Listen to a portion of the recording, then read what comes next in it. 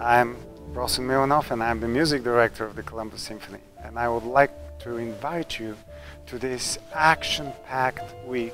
To start off with, make sure that you attend our new series called Subject Matter. This time we'll be discussing Russia and its cultural elite at the end of the 19th century.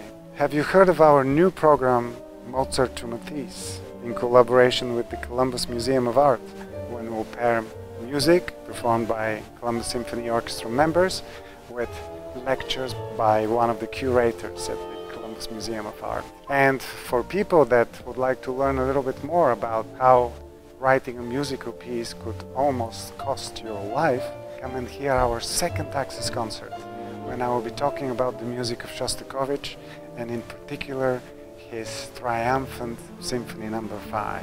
We'll again continue with our soundbite programs, this time featuring a Russian-inspired dish, and also there will be two different programs, one on Friday, one on Saturday, and those programs are going to be featuring some of the most beloved Russian music in the symphonic repertoire.